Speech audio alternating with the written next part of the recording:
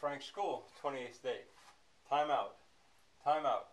I decided to stop for a little while on the story of English. I'll go back to it. There's no doubt about it. I'll go back to it and I'm going to finish it. But we've got to the end of the third episode, and that's a place where we could stop. And but before I do that, I say but. Robert MacNeil was talking about Harvard. Where I live, we would say park the car in Harvard Yard. Well, it's not exactly a joke because there's truth to it. In Boston area, they would say something like park the car in Harvard Yard. They don't do that R the way we do the R here in mid-Atlantic dialect is more or less what I speak of American English.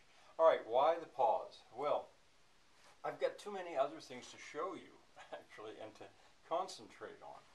At Bedford, there's a festival. It's its 50th year, Fall Foliage. A big festival, 2 weekends. I don't care much about it, really, at all. I don't like festivals much. But Richard McCoy's machines are there, once again.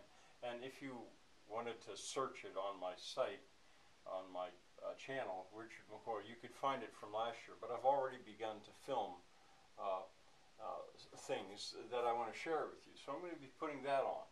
Another thing, in not this weekend, but the next weekend, I've got a speech. I'm going to be giving a speech. I've got an upcoming speech, and it's going to be about open-air museums. I'm going to briefly discuss about 14 or so open-air museums, and the ones which would be more unique to Americans are the 4 that I saw last spring in Europe. And I've created 4 playlists. I wanted you to let you know that on this channel, if you just go to the channel, the first video, whatever comes up, and you go down to playlists, which is just scrolling down to, I think, there's the words Gifhorn, Detmold, Hagen, and Arnheim.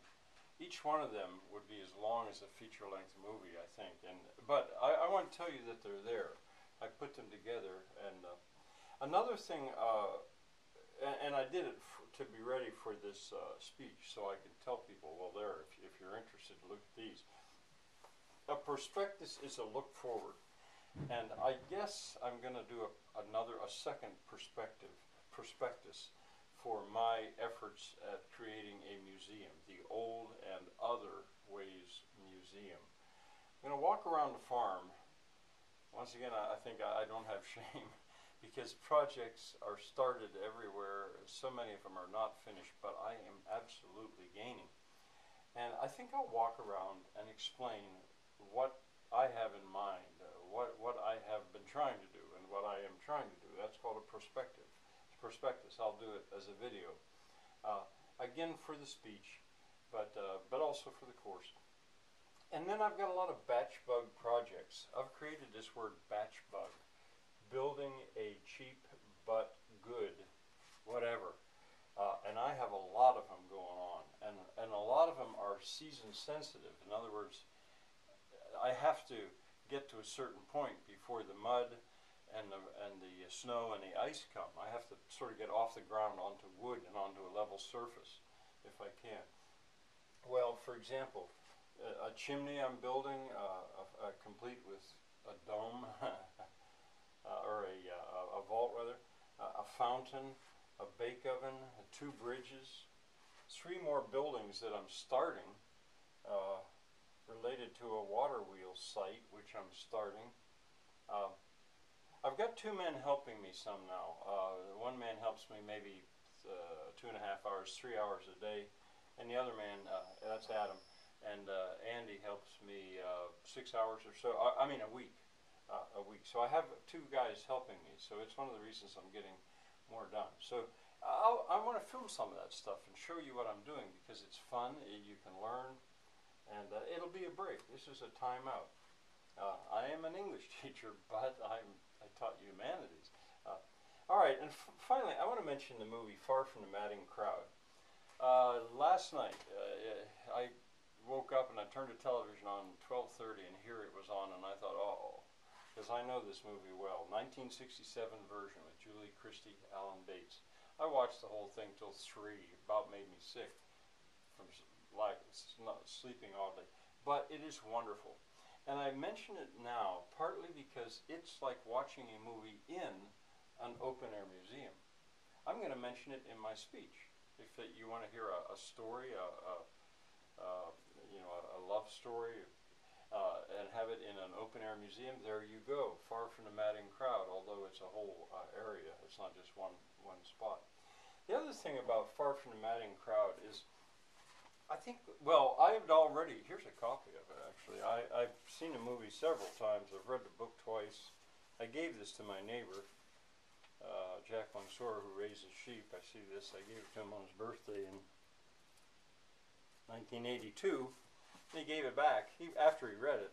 I'm thinking about incorporating it into the course and guiding the reading, not just the viewing, but the reading of a novel. That would be so different for me, but normal for English teachers. So, but anyway, it affected me profoundly. It came out in 1967. I would have been about 23 years old then. And it shows, well, it's related to what I was saying in the background this year.